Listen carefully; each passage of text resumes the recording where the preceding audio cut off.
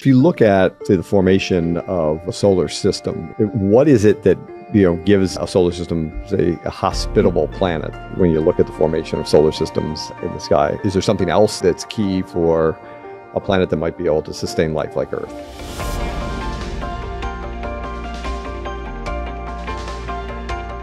Hello and welcome to the Purposeful Lab, a podcast brought to you by the Magis Center. I'm Karin Öberg, and once again joined by the one and only Dr. Dan Keebler.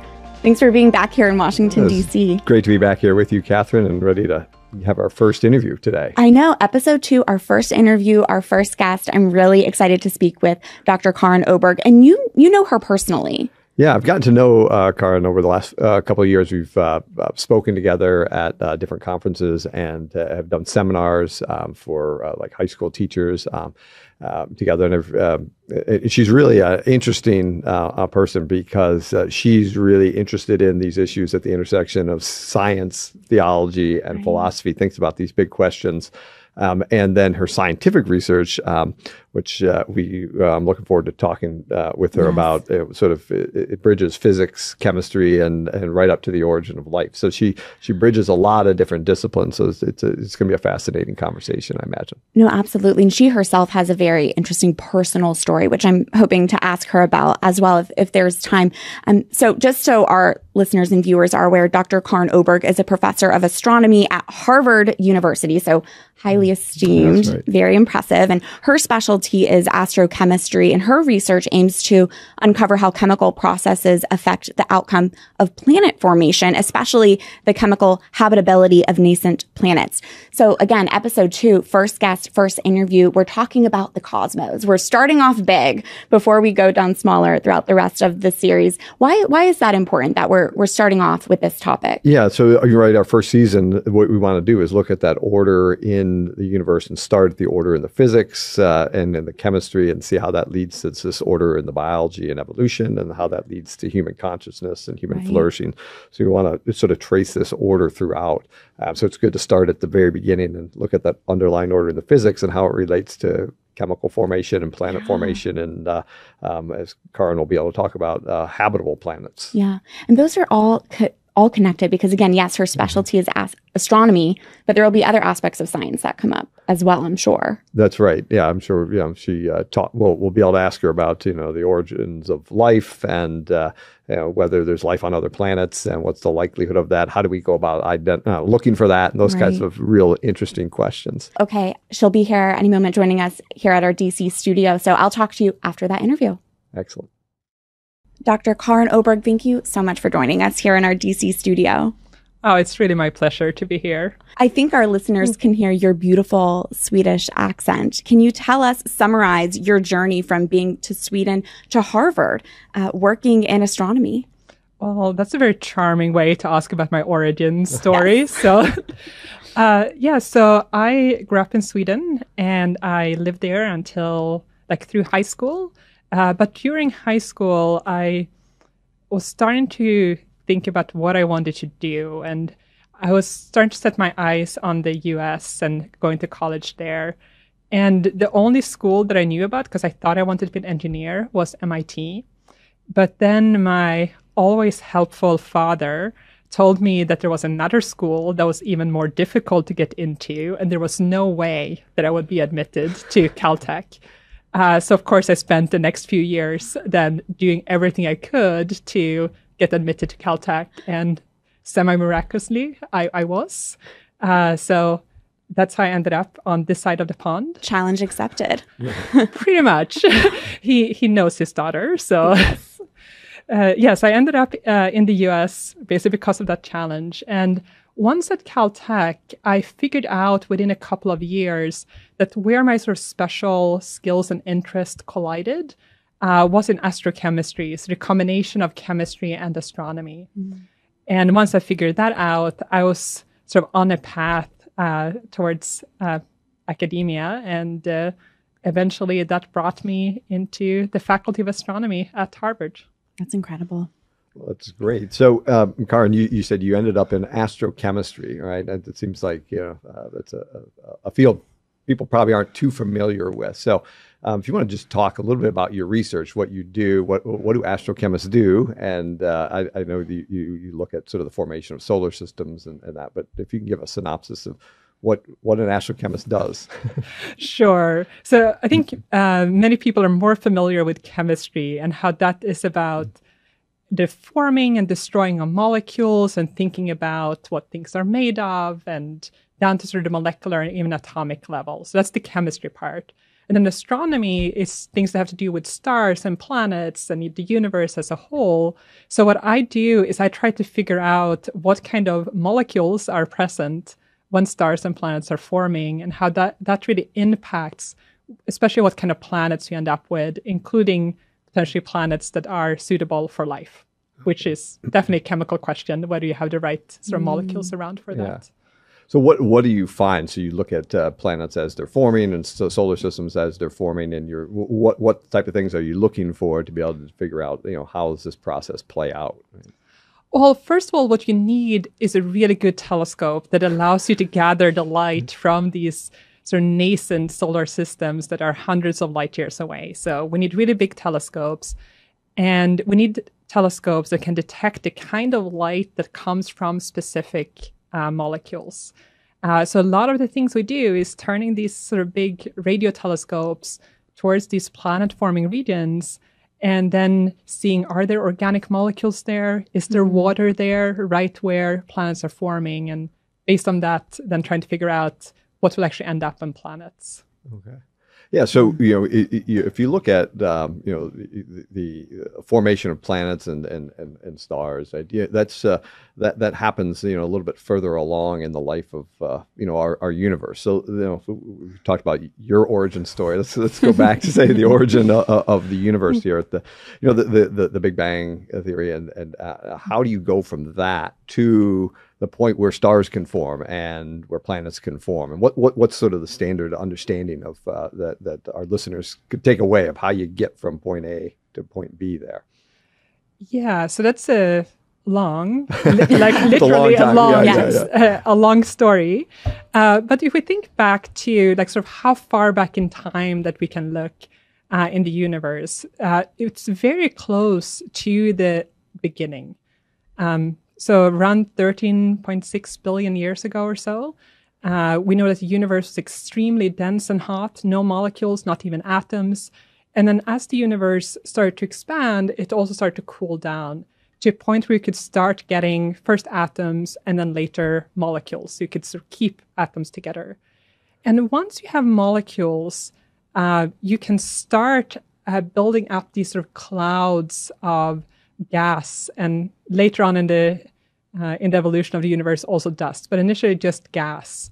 And if those gas clouds gets massive enough, they can start to collapse in on themselves due to gravity, and that's how you form the first stars. So the first stars actually formed fairly soon after the Big Bang, but they were very different stars from the ones we have today. So took another sort of billion years or so before we have stars that are exactly like the ones that are around today. And what's the lifetime of a star? Like the ones we see today? So that is a very good question. And there's unfortunately not a single answer. So the stars like our sun live for around 10 billion years. So very long.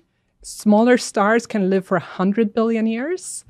And the really big stars, the ones that explode into supernovae, they sometimes only live for sort of 10 million years. So very brief in sort of the history of the universe. So it depends if you're big, not very long at all. And if you're small, for longer than the lifetime of the universe. Incredible. So Karin, your research looks at the formation of planets. You've talked about how you identified water and things sort of in planetary disks. Can you talk about just how planets normally form? What's the process by which you get a solar system to come into being? Absolutely. So to talk about how planets form, we first have to spend a few seconds on how stars form, since planets really form as a byproduct of star formation. So stars form in a galaxy when you get a cloud of dust and gas that becomes sort of massive enough that it starts collapsing in on itself just due to gravity. These clouds always have a little bit of spin or angular momentum that needs to be preserved. And the way that nature preserves that is by forming a disk of dust and gas around the young star. And it's in this disk that then planets form, first by dust coagulating to form bigger and bigger bodies, and then they can start to also accrete some of the gas, and that's how you end up with a Jupiter kind of planet that's mostly gas. And if you don't accrete that much gas, then you end up with something like an Earth-like planet, which is mainly rock. Yeah. Now, is there in our solar system, we have these rocky planets closer to the sun and the gaseous ones further away and larger. Is that a pattern that you see over and over again? Or is that unique? Yeah. It's a pattern we think we should see because we think the reason you have this very clear divide is that close to the sun, this dust was just like rock, like silicate. Yeah. And that's actually not that easy to stick together. Once you get a little bit further away from the sun, it gets cold enough that this dust has water ice on it. And you can start building up bigger sort of planet cores more quickly that can then accrete gas and form these giant planets. So we should see it at other places. We are maybe seeing that when we are starting to really be able to gather the data to detect Jupiter and Saturn-like planets at the distances that they are at, but we don't have that much data yet. But the big surprise is that many planets around other stars, so-called exoplanets, that are close in, actually don't look exactly like the Earth. Many of them look like tiny versions of Neptune instead. Okay, interesting. We're trying to figure out why that is. There are some good theories.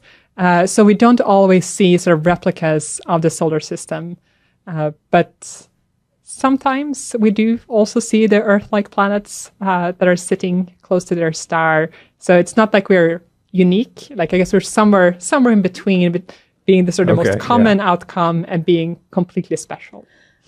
So did you say exoplanets are planets near the stars? Around other stars. Around other stars. Okay. And then this might be a very basic question, but how many planets do we know that exist out there? Great question. So we have observed a few thousand ones, but these planets are not that easy to observe. So the fact that we have already seen a few thousand means that pretty much every star has a planet. So there are more planets than stars in the Milky Way. Wow. If you look at, say, the formation of a solar system, right?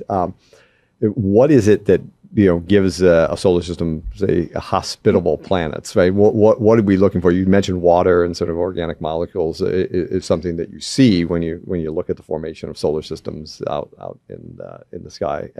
But what is there something else that's key for a planet that might be able to sustain life like Earth as it forms? Well, the first thing is that you need a planet, right? So we think we need planets to have life on them. And it's actually not trivial how you form these planets in the first place. But let's say you manage to form a planet.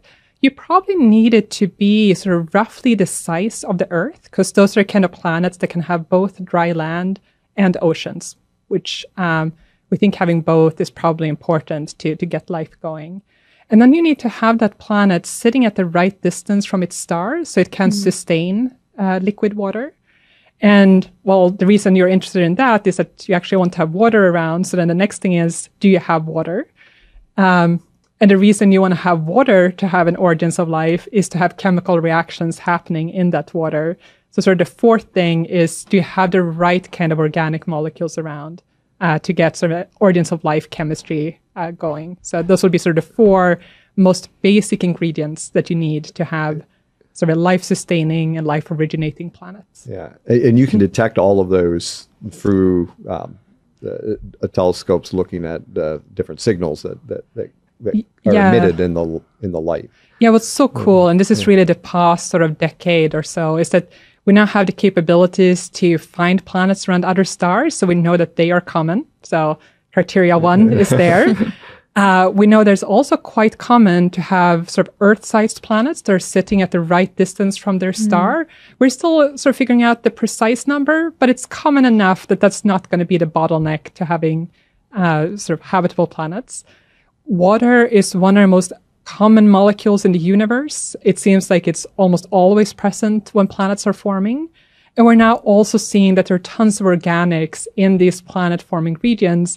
So it does seem like these like sort of four basic ingredients are actually fairly common, which is exciting. Yeah, that is. So, I mean, obviously those are ingredients that are necessary for life on Earth, right? Is there, so we're making the assumption that if a life is out there somewhere else in the universe, it's going to have some similarities to the way life is on Earth. Do you think there's, are we missing other habitable planets because we're sort of Earth-centric, right? We're thinking, oh, it's got to be water and it's got to look like, in terms of, or are there sort of reason to assume that there's sort of a direction, the underlying chemistry and physics is going to limit, the types of life and it's going to look similar to what we have. So it's a both and kind of answer. Yeah. I mean, you can definitely imagine chemistries that are not based on water, even that are not based on carbon, that could form sort of big complex molecules, but it's not that easy.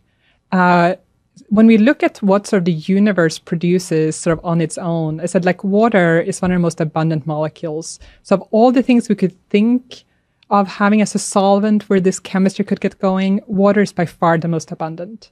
So it's more based on actually what the universe sort of naturally produces.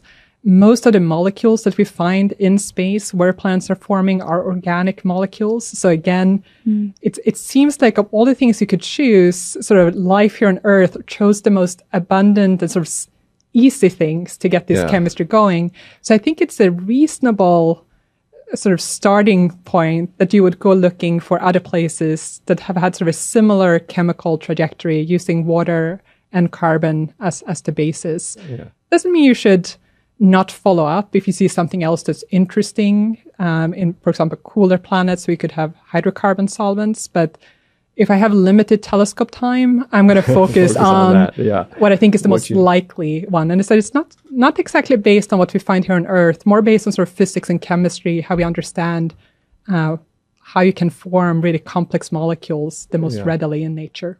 That's interesting. You say you want to look at what the universe is going to naturally produce, that there's some sort of underlying order in the universe that's going to produce water or some of these organic chemical molecules. And so that's, it's, the universe is almost, in a sense, poised to move in a certain direction. Do you see, is that sort of a view that you would, I know it's, from a scientific perspective, you don't talk, you start talking about teleology and purpose, you back up. But from a personal perspective, do you see, hey, there's a underlying order and direction there that, you go from the Big Bang where you don't have any atoms, and from that you sort of, the universe naturally produces these things.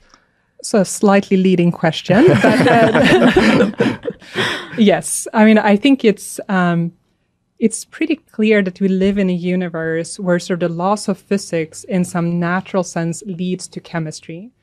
And a big open question is whether the laws of chemistry in some sense naturally and often lead to biology. But at least from physics to chemistry, we can see that the kind of molecules that we sort of need for life are very readily produced, even with no sort of human intervention. So when I think we used to think about water as something like special about Earth and something that we were really excited if we found somewhere else. And now it just basically wherever we look, we find it. And again, with organic chemistry, the same. So there's definitely an order in the universe that is promoting chemistry that we would find interesting from an origins of life point of view. Yeah.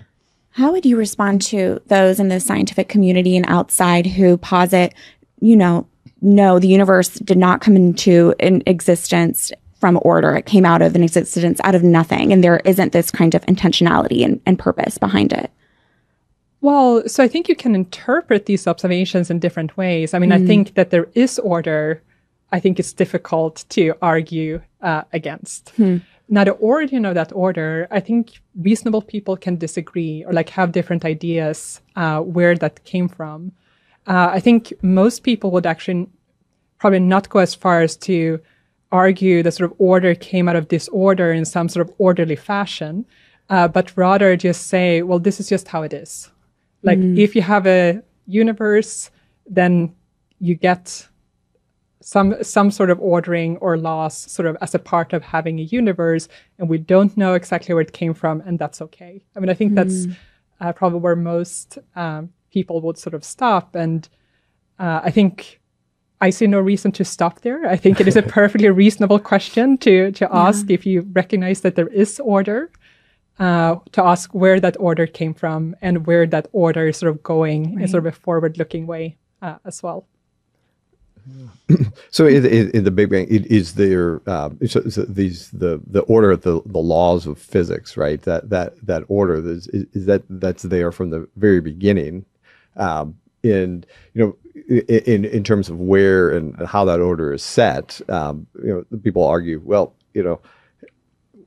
we have to live in an ordered universe because you wouldn't have intelligent life if you didn't have order, right? So therefore, the fact that we have intelligent life dictates that, hey, there's going to be some order, because if you didn't have order in the universe, there wouldn't be you and I and Catherine talking today about this. Do you think that, but that doesn't necessarily answer that underlying sort of human question of where does that order come from? And a lot of people often say, well, that order may have come from a multiverse. There's these other theories, that the Big Bang wasn't the beginning of all existence, but there's multiple universes. And do you think that helps from a scientific standpoint understand where why the universe is ordered? No. Okay. But I think there are multiple things that are baked into that question. I think one approach among sort of physicists has been to be, well, we see order, but it seems to be in some sense of local orders. We have many different laws of physics and many different laws of chemistry.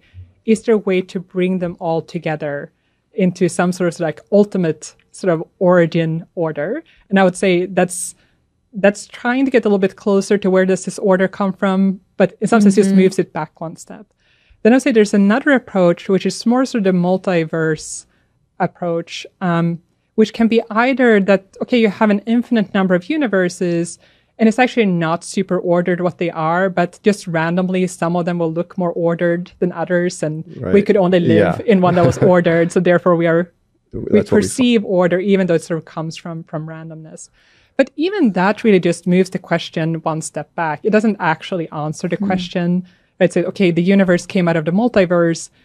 It's a perfectly reasonable question to then ask, okay, so where did the order of the multiverse come from? Or where did this sort of multiverse structure come from? So I don't think it solves this from a sort of philosophical point of view. And at least at the moment, it doesn't really change the scientific sort of laws and theories within our universe that's measurable, and therefore it doesn't really resolve anything from a scientific point of view as well. Yeah, great. We have current understanding of the universe is 14 billion years old, and it originated in this singularity and this event. What are sort of the big questions that we're still trying to understand about how the universe got to the point that it did today? What if you just say, hey, what's the biggest unanswered question that that we're still trying to uncover? Yeah. So I guess first just sort of clarification. So we can't answer with science sort of what the very beginning of the universe was. When science sort of gets started, we're pretty close to it, but we're not actually back at the very, very origin. So sort of physics and science sort of steps in when there's already something there. Yeah. But we have an overall model of what happened. I think everyone would feel pretty comfortable saying it's a scientific truth, like that we had something like the Big Bang. That's part of what our universe is like. Exactly how the very beginning of the close to the beginning of the Big Bang, how that unfolded is not resolved. There are the so-called inflation theories, which try to resolve some sort of big questions about the universe uniformity, and exactly the physics there is unclear. The universe today is mainly made up out of dark energy and dark matter. They're called dark because we can't see them and don't know what they are. I was about to ask. It sounds evil. It sounds troubling. No, it was just ignorance rather than malice is how you should interpret that darkness. And we know that these have a big impact on how the universe evolved. That's how we can know that they're there. We can infer them from that sort of normal matter is not sufficient to explain the structure of the universe. But exactly what they are, we don't know. And this is more than 90% of the universe is this dark matter and dark energy. Yeah. So we're actually pretty far from, I would say, complete understanding of the universe. A question that comes to my mind is just you study the galaxies, and we're talking about so much that is still unknown. Is that just humbling? What is that like to realize the enormity of it all? Well, I think it's a dangerous thing to claim that you're a humble person. That sort of defeats the purpose. Good call there. So, what I study is a bit closer to home, like things that are only a few hundred light years away, and really looking at things that are a bit more tangible, sort of planets and stars, and rather than these really distant sort of structural, cosmological questions.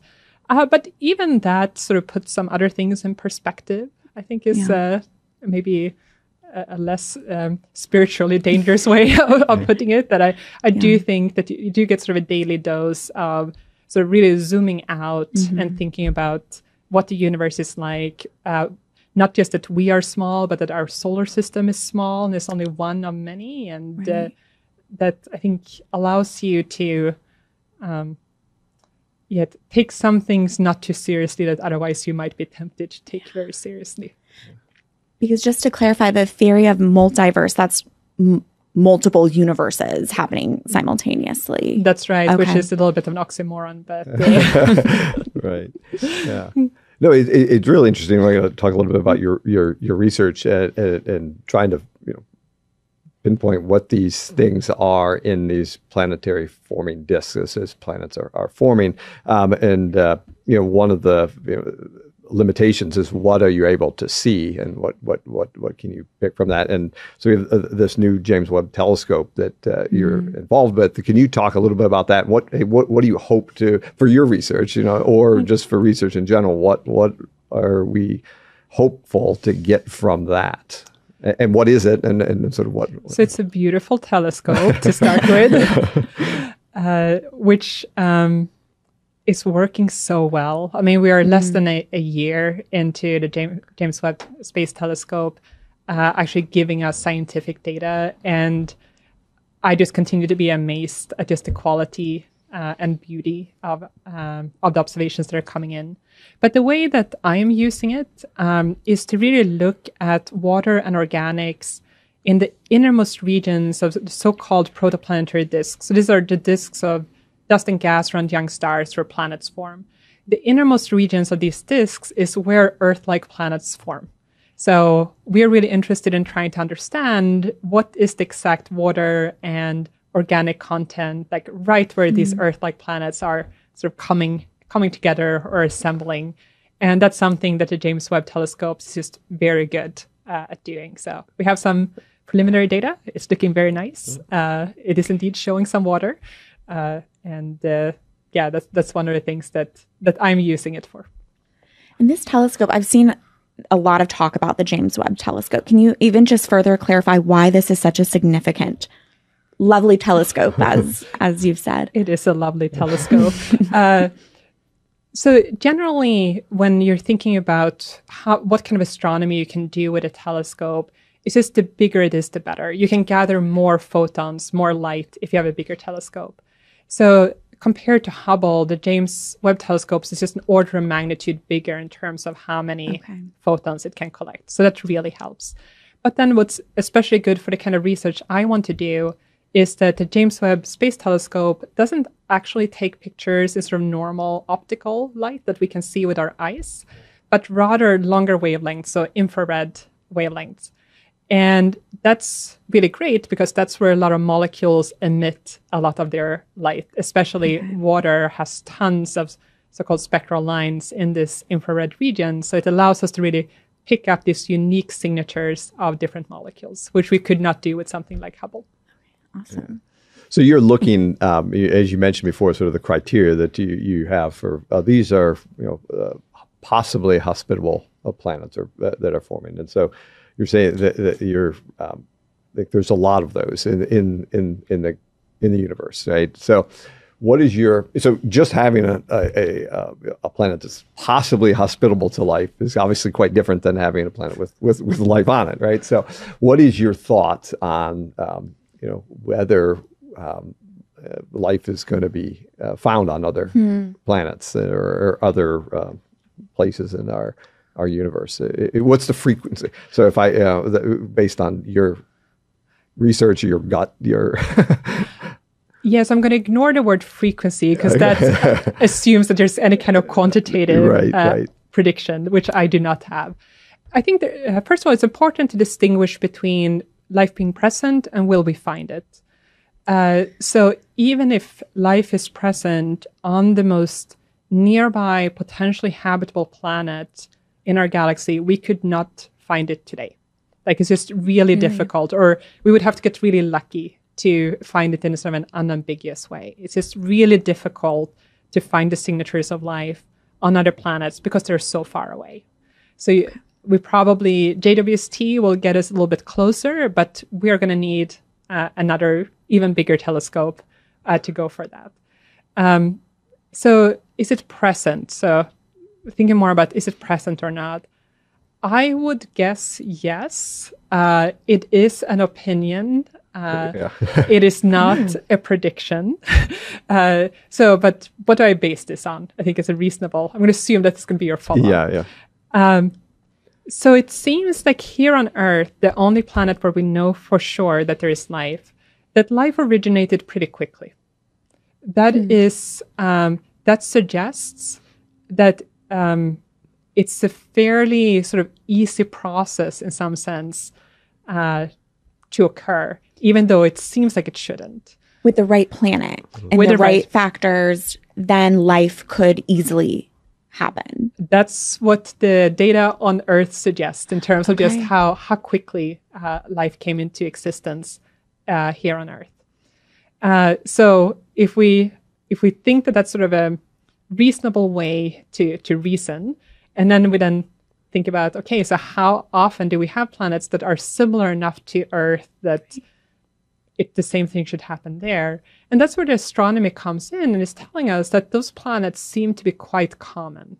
So if we bring those two things together, it would seem that then life is quite common in the galaxy. And I'm purposefully using a vague qualitative term. But sort of common enough, I would think, that with the right kind of telescope, it should be possible to discover.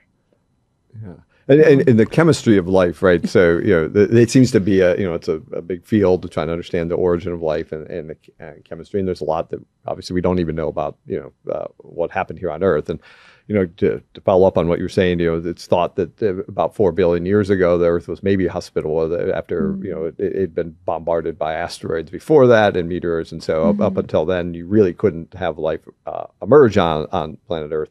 But then you start to see signs of life, within, by 3.5 billion years. So there's some debate about, it's interesting, these debates they have, whether it is a sign of life, whether it isn't, and so forth. But that would indicate that it didn't take, billions of years on Earth to get life to form, right?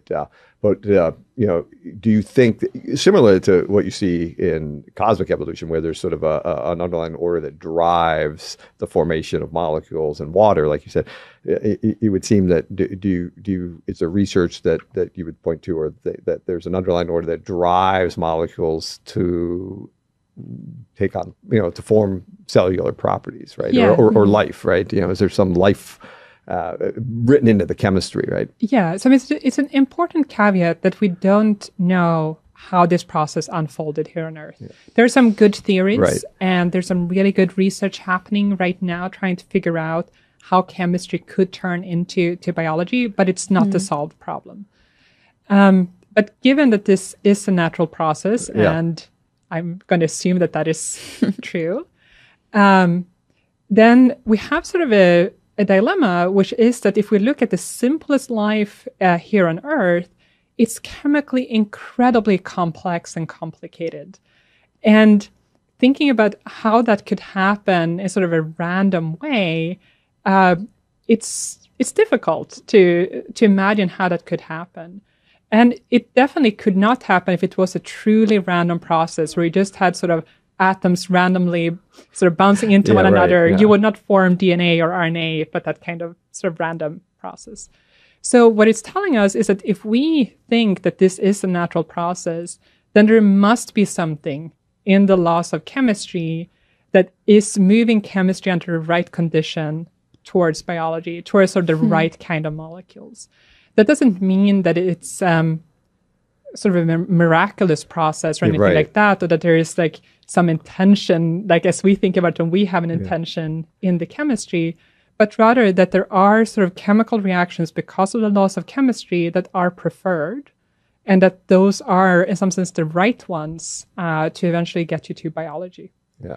And it's interesting when you talk about like the organic molecules that you find that are abundant in the universe. When you look out, some of those are molecules that we find, amino acids, for example, you find them That's right. all over. And those are what are used to make up proteins and one of the fundamental building blocks of cells. And are there other things that suggest that some of these things are? Yeah, I mean, I think there are some pretty cool experiments for trying to mimic what the young Earth was like. So think 4 billion years ago, as it was starting to become habitable, which shows that if you have some very basic organic molecules around, something like hydrogen cyanide, a little bit of sulfur kind of molecules, and then just water and UV light, you end up forming a lot of the building blocks of modern life. So not just the amino acids, but also the building blocks of RNA. Right. And that's really exciting that it seems like that actually, at least that first step, going from very basic organic chemistry to true building blocks of life, happens quite readily. And there are other experiments that show that once you have these building blocks, you can start put together like these some smaller strands of things that we would recognize as sort of informative molecules, something sort of similar to RNA. So there is sort of promising experiments showing that that kind of thing is possible. Yeah, and one of the things I think it's interesting is that a lot of times people think, the simplest cells have 400 genes, so that's a huge amount of complexity. How do you go from one to is there anything simpler? And there must have been. Yes. There must have been, and that those things don't survive because they get outcompeted by these. That's right. Once you have a really well functioning cell, any simpler thing that is going to go by the wayside, and so we don't have a nice record of step A, B, C, and D, which makes the job of origin of life chemists more difficult to try to figure out how things. I know we have an upcoming episode we've been preparing for with Dan will be interviewing Dr. Simon Conway Morris, and he has a different theory on this, though, doesn't he? Yeah, his idea is that it'd be rare that for life to emerge, but if it does, he thinks then the evolution of life to produce something like an intelligent, rational creature like humans is almost inevitable. But that first step, he thinks, is almost a singular, sort of a singularity, very rare occurrence. So I think that that's a reasonable theory, but I don't think it's obvious from the Earth's record that is correct. And again, I'm going to put sort of thinking about more as an astronomer rather than sort of as a biologist. Right. If you again look at timescales here on Earth, it seemed so just like to rehearse the record, around 3.5 billion years ago, pretty much everyone agrees that life is around. The oldest evidence go back towards sort of 3.8 billion years ago. And we think the Earth became habitable around 4.1 billion years ago. Okay. So the time between it's possible to have life to where life seems to be everywhere, otherwise we wouldn't see any record of it, it's actually it's less than 300 million years. On the other hand, the time that it took between that first life and having even animal life is 3 billion years. So if we're thinking just from sort of time scales, which one was easier and which one was more difficult, it is not obvious that going from sort of single cell to animal is something that you will see more often than this sort of initial step going from chemistry to biology, just based on these sort of timescales. Yeah, that's interesting. So what would your thought be on it? So suppose life does emerge readily in a lot of planets. Do you think it's almost inevitable that it's going to evolve into something much more complex and eventually something that's capable of the UFOs abilities that we have? Or is it, would you, again, this is obviously speculative, but would you think it might emerge a lot and then just go extinct very quickly, be wiped off these habitable planets and be very unstable? Well, again, so you're talking to an astronomer rather than an evolutionary biologist. I will, I'm speaking as a laywoman rather than as an expert. But again, looking at the timescales, it seems like on Earth that it was not inevitable that we went from single cell to animal life. But once you made that transition to animal life, then it seems almost inevitable, or this was very rapid, that you ended up getting very complex and intelligent animals. That was fairly fast. Now we're again talking about timescales that are more sort of hundreds of millions of years rather than billions of years. So again, just looking at our own record, it seems like the big bottleneck was getting that first animal life, and not really the origins of life or the evolution after you have animal life. So I think it is very possible that you will have planets where you just have bacterial life, where you don't go any further. Especially since we consider that many stars don't live for as long as our sun does. So if our sun had only lived for 3.5 billion years instead of 9 billion years, we would never have gotten to intelligent animals, right? But my guess would be that there will be still a good number of other planets where you will also get to animal life, even if it's not all of them. And there it seems like you do evolve sort of intelligence independently here on Earth in sort of multiple kinds of species. And that really suggests to me, I think I'm in agreement with that you do. You do then, if you get to animals, you do get to intelligent animals. Almost once you cross a certain threshold. It's interesting, everybody's making these, he is, you are, I do, on an N of one. So we have one example but that's what we have. And so you have to try to make intelligent sort of predictions off of that. So, but it does seem like you of the opinion or think that the universe might be teeming with life, right? And does that change the way you look at the universe, its direction, maybe its purpose, or what the meaning of the universe, or do you have a different meaning? Do you look at the universe different if you think we're the only things here in the entire universe that's alive? Does that change the way you view yourself, the humans, the universe in general? So I think the universe is deeply meaningful, even if we are the only ones who find meaning.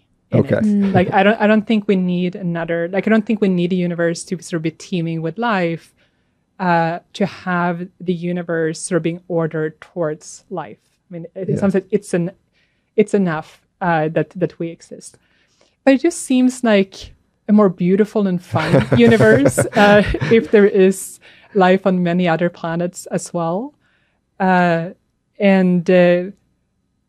It would seem strange to me, like seeing how wherever we look else in the universe, like it seems like the same laws, physics and chemistry apply. If those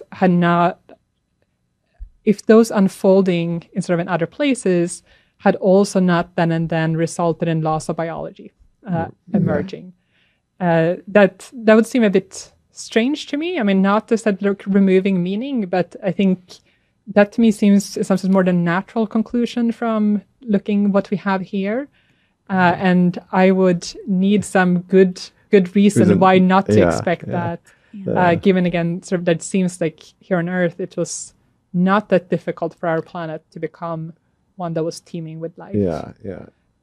But I think where it maybe starts sort of really affecting like how we see ourselves, it's not, I think Martian bacteria are not really going to change how we see ourselves. Yeah, it would be right. super cool. We should definitely go looking for them. I mean, that's something that would really give us that, instead of N of 1, N of 2 is much more constraining when it comes to origins of life, and therefore understanding our own origins. But where I think that it would lead to some maybe reevaluation of how we see ourselves and what our role in the universe is if we find alien life that is in some fundamental way similar to us, that can have these kind of conversations, that can sort of ponder the meaning of the universe. And that's a very different, I think, question compared to just, is there extraterrestrial life? Yeah. No, I think when people talk about extraterrestrial life, they jump right to that. They don't start imagining bacteria on other planets. They don't really seem to care. Which is interesting because... But they're really cool. They should care. No, I agree. Yay, bacteria. Yeah, it's interesting how, the people look at, say, evolution and the amount of creatures that has been able to produce, and how that is the beauty in that that view of seeing how many organisms, much more than if the Earth was static and you can only have one set of organisms on it ever. That extra creative ability of the Earth, it sort of parallels what you're talking about, this extra creative ability of the universe. If you could have life being created in multiple places, it seems to resonate to some extent with that sort of evolutionary view. It's just interesting. So. Yeah, and also, I mean, tying back to some of the things we were talking about before, if we think that there is sort of a built-in sort of directionality in chemistry towards biology, I mean, we should expect that to then play out more other than places more than once as well. Yeah. I'd love to ask, if you don't mind, some kind of personal questions while we have you here. I understand throughout your journey and being the scientist that you are, you went through a phase where you were agnostic and eventually converted and entered into the Catholic Church. Do you mind kind of summarizing that journey that really paralleled with your journey as a scientist? No, happy to. And I think in some sense, the way that I have approached sort of metaphysical questions is not too different from the way that I approach questions that have to do with the material order and sort of the scientific approach.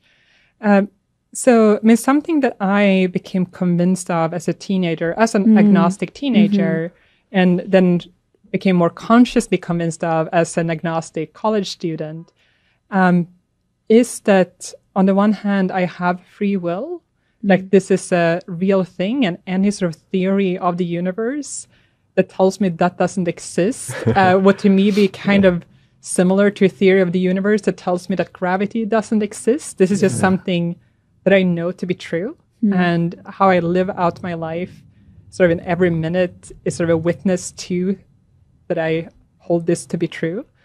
And then the second thing is that there are things that are truly good and things that are truly evil. Like there's a realism to morality that doesn't depend on a majority view or sort of culture, or like even if 99% or even 100% of people voted to say that, murder is sometimes good, it would still be an evil. And again, I believe that I and everyone I know, whether they hold that to be true or not, live as if that is true. And assenting to those two truths, it's difficult to hold a completely sort of materialistic worldview. I think that it might be possible. I know there are people that try, but I have not found one that I sort of found convincing.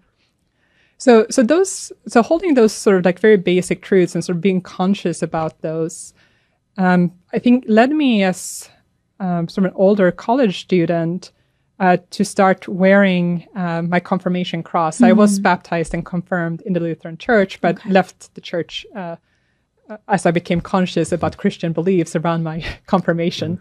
And not to signal that I was Christian, but to signal that I was not a materialist or an atheist. I mean, if I tried to sort of analyze what I was doing with it, it was for sure not sort of a conscious Christian one, but it was I'm not on that team kind of thing. Yeah. During my first year of graduate school, after reading a couple of other C.S. Lewis books, I ended up ordering Mere Christianity, which I think is telling you that I already was wanting, in some sense, something like Christianity to be true, or I wouldn't have ordered a book with a title, Mere Christianity. But I actually don't recall exactly what my thought process was. But I did order the book.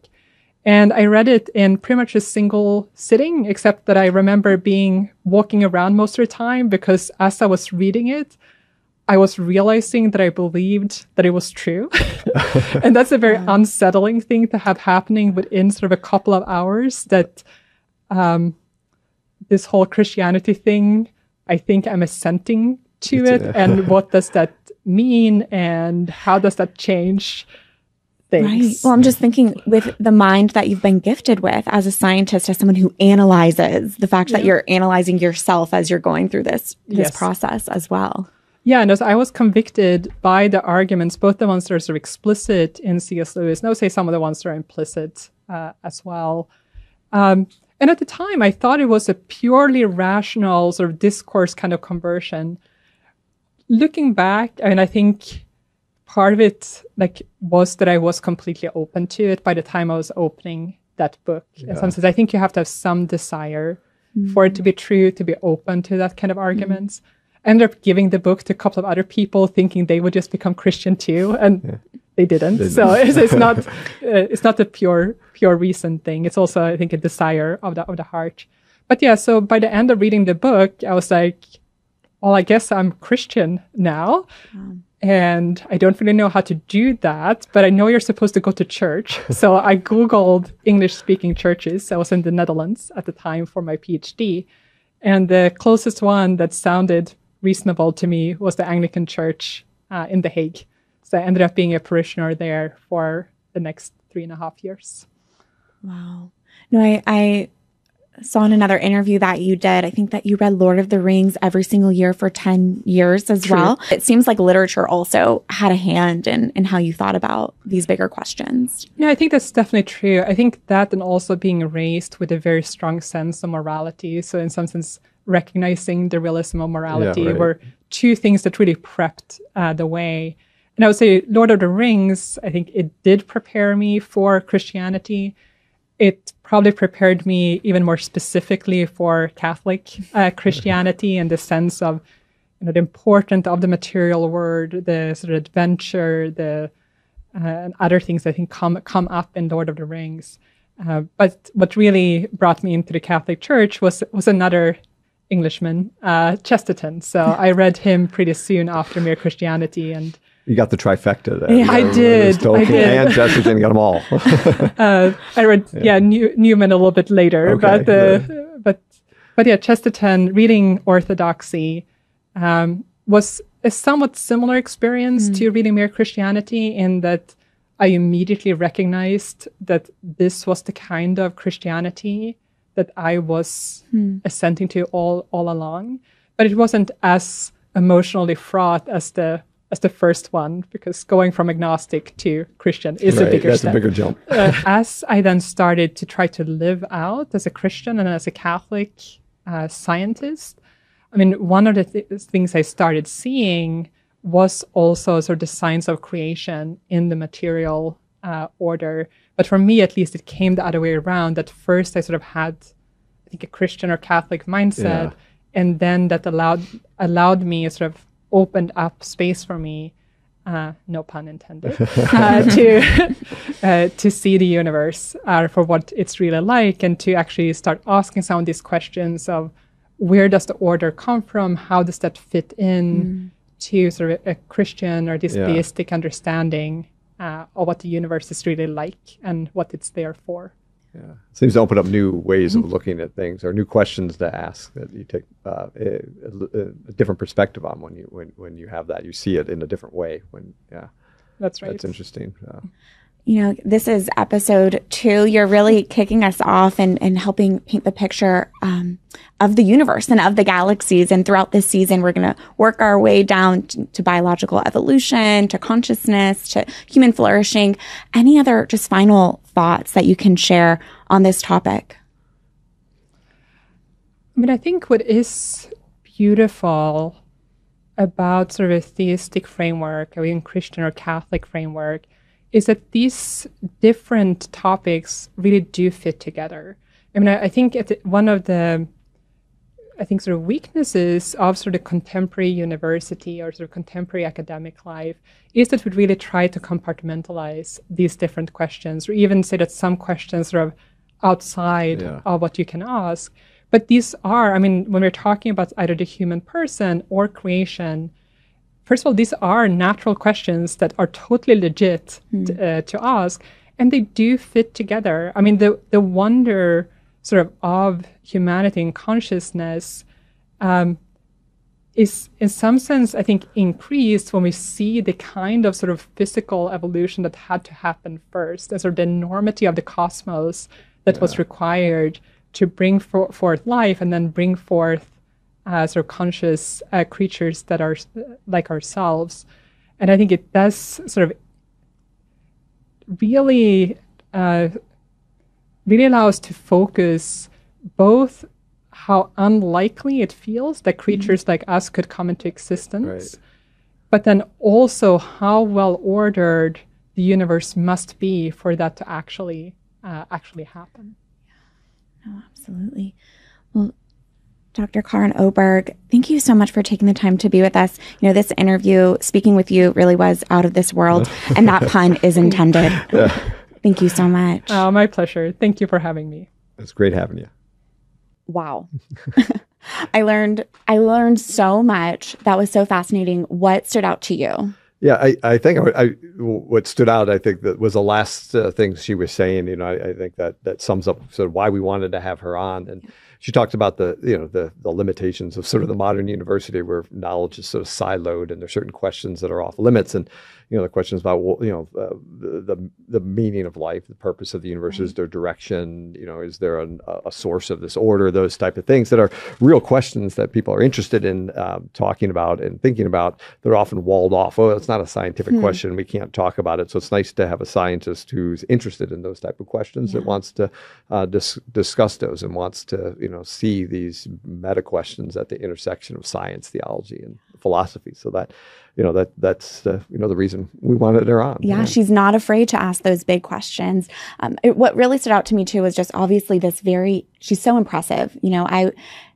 Again, she's at Harvard. She is this highly esteemed scientist, and she's so down to earth. And I was so open just in sharing her own personal journey as well. I was really edified and appreciated that.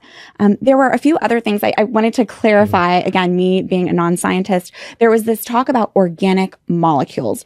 What is meant by that? Yeah, so organic molecules, they get the name organic because initially these are molecules, mostly carbon-based molecules, that initially people thought were only in living organisms, so they got classified as organic molecules, like for being associated with life. But we know now that they're found not only in living organisms, but as Karin was talking about, they can form from the sort of chemistry of the universe. So you can find organic molecules that aren't associated with life, but the name still is there. But to have life emerge, you're going to need these organic molecules to form before the biology gets going. Right.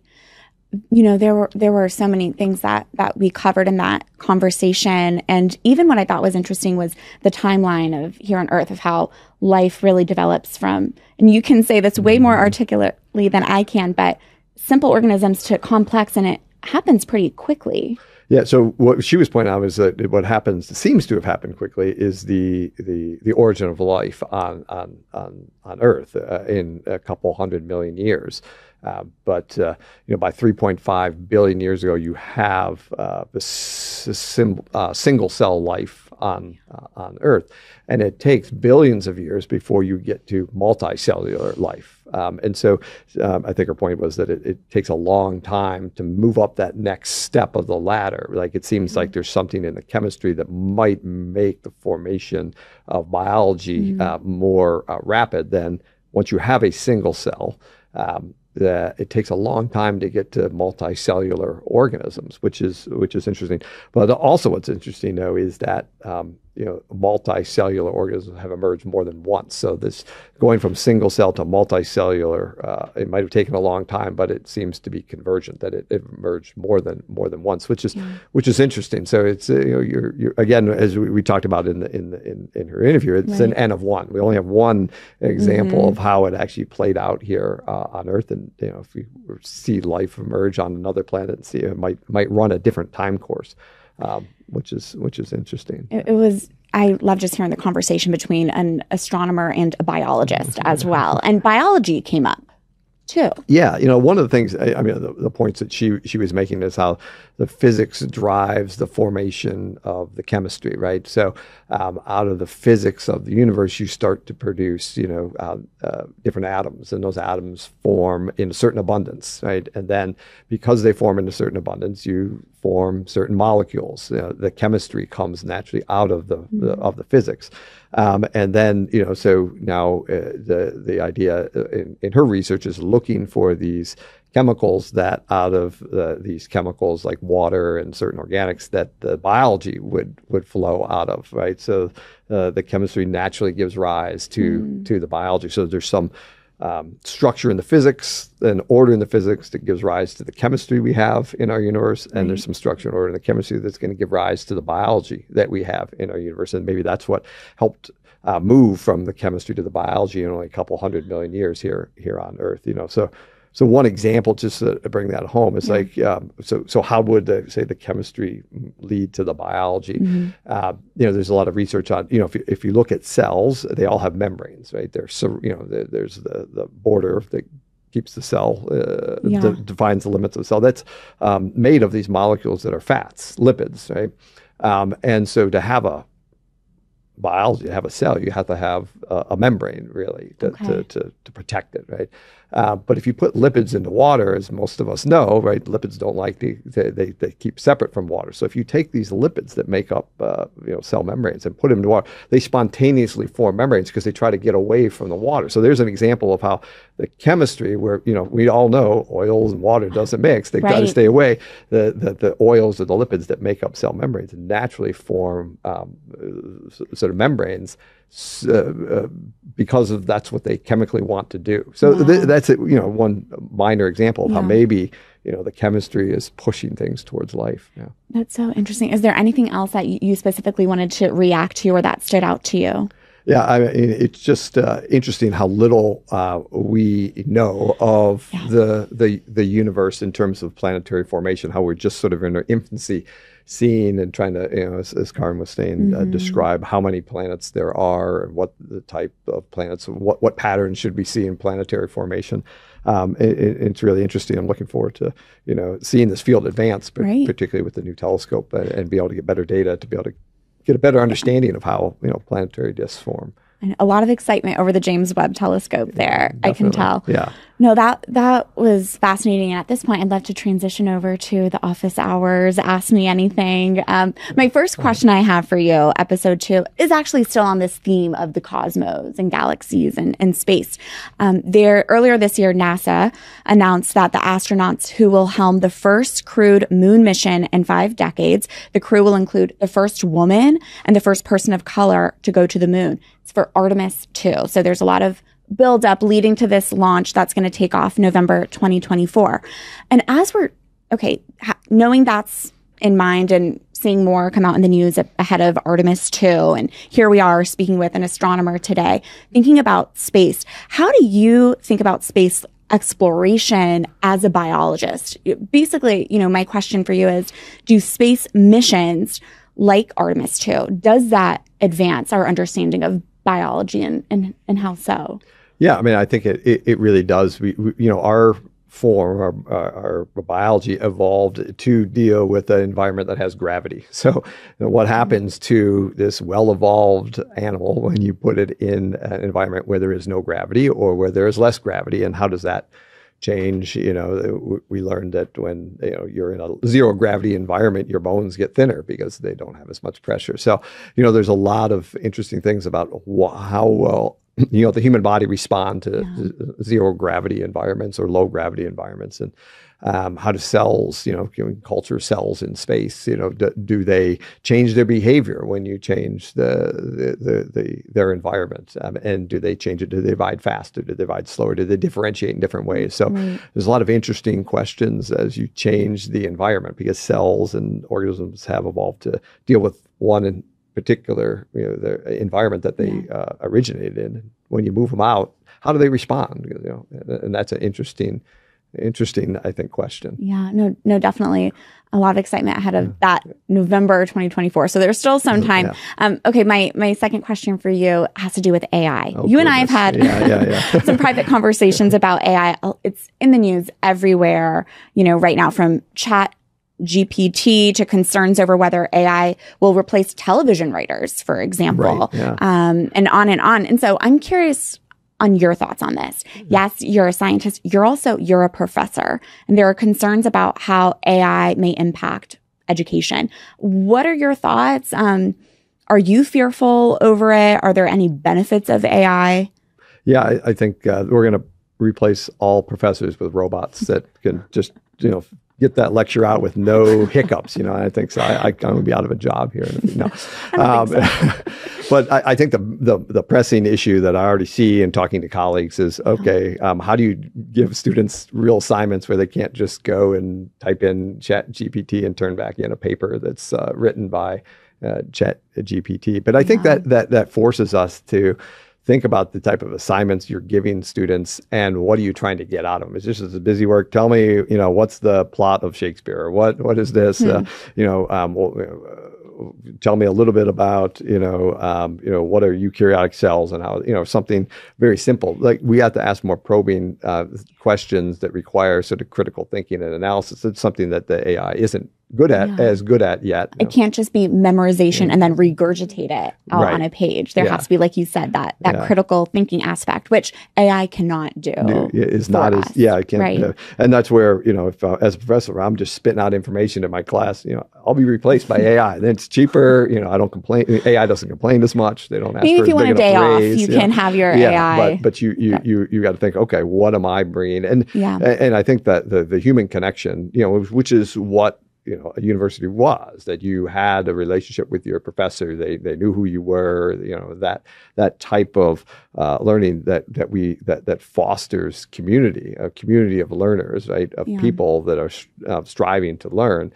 That's what we've got to more return to as a university, where that one-on-one interactions, which is what often is the most influential aspect of learning. And it was in my life, in terms of, it's why I went into science, was a professor who took interest in me, talked to me, that changed my life. And those are the type of things that chat GPT is not going to do. And that's what you want out of education. I think maybe there's a way it can challenge us all to be our best versions of ourselves. Well, that's a wrap for episode 2. Again, our first interview, our first guest. And I want to let, again, our viewers and listeners know, if you were as just fascinated by that conversation as we were, so much content on the Maggia Center website. Dr. Karin Öberg has some great videos there as well. So want to encourage people, look at our show notes. We have some helpful links for you, but go to the Maggia Center website if you're interested in more content there as well. And then next episode, I think you're going to be excited about. We have Dr. Simon Conway Morris, who's a paleobiologist, and he's going to talk a little bit about convergence and biological evolution. So I'm looking forward to that next episode. Yeah, no, excellent. So make sure to subscribe so that you get alerted when that episode is dropped, and give us a 5-star review if you don't mind, because that helps more people find our podcast as well. Until then, we'll see you next time.